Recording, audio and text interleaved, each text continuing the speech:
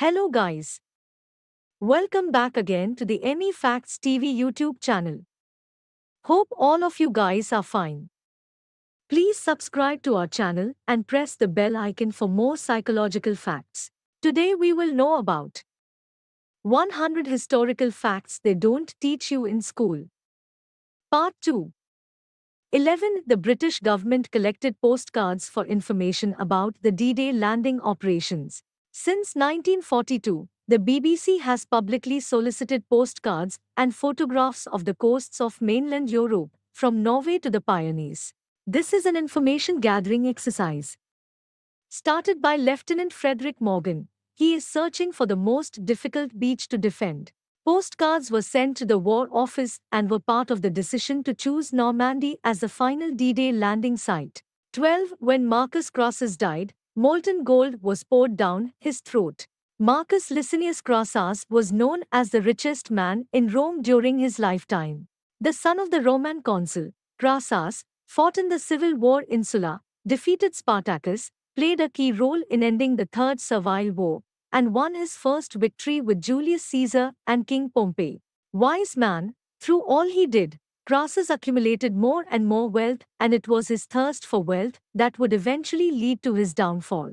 Leading his army in the unfortunate conquest of the Parthians, modern Iran, Crassus and his army were repeatedly brutalized and defeated by the Parthians.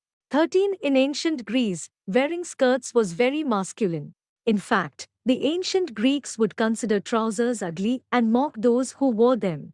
Please subscribe to our channel and press the bell icon for more psychological facts. 14. Singing birthday greeting cards have more computer power than the entire Allied forces during World War II. Hitler, Churchill, Stalin, and Roosevelt must kill one of those cards. The computer chips in them were so powerful that it was impossible for us to imagine how we simply threw them away compared to the leaders of the time. 15. The Luftwaffe has a master crosschecker who has the best possible tactics. Hans Scharf is a senior assessor who strongly opposes torture and physical brutality. His technique was so successful that the US military later incorporated his method into their own field of cross-examination. Scarf's best tactics for gathering information from inmates were walking in unguarded nature, baking homemade treats, pranks, drinking beer, and afternoons with German gladiator Ace. There are teas, etc. He even visits POWs and pool parties. In rare cases, we also conduct test flights of German fighters. 16. In ancient Asia, the death penalty by elephant was a common form of execution. Elephants turned out to be so intelligent and trainable that they were as easy to train as executioners and torturers. They can be taught how to slowly break bones, smash skulls, twist limbs, and execute people with large blades mounted on fans. In some parts of Asia, this custom remained popular until the late 19th century. 17. Germany detects 2,000 tons of unexploded ordnance every year. During World War II, the Allies dropped about 2.7 million tons of bombs on Nazi-occupied Europe. Half of them have landed in Germany. Before starting construction work in Germany, the ground should be extensively surveyed for unexploded ordnance. Bombs can also be found naturally. An example is from 2011. 45,000 people were evacuated from their homes when a drought caused a 4,000-pound hit bomb to lie on the bottom of the Rhine in the middle of Koblenz.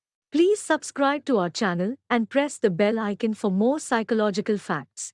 18. The Byzantine weapons known as Greek fire were used in flamethrowers attached to ships. The secret of how to make Greek gunpowder was lost with the collapse of the Roman Empire. This weapon is very unique and deadly because throwing water only causes a fire. It has a texture that is almost viscous and sticks to everything. The large flamethrowers required for ammunition use were mainly used in naval battles as they may be more suitable for ships than infantry. A Greek fire will easily destroy a fleet of wooden and canvas boats floating in the water. 19. An ancient text called the Voynich manuscript still confuses scientists. The Voynich manuscript, handwritten in an unknown language, dates from 1404 to 1438. Some pages are missing, some are foldable pull-out pages, but most pages have illustrations. Hundreds of cryptanalysts and master cryptanalysts have tried to crack it for years, but no one has succeeded in figuring out its meaning or origin. 20. Fox tossing was once a popular sport.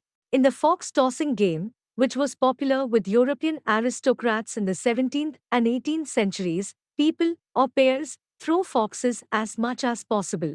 Thank you for watching. Please subscribe to our channel and press the bell icon for more psychological facts.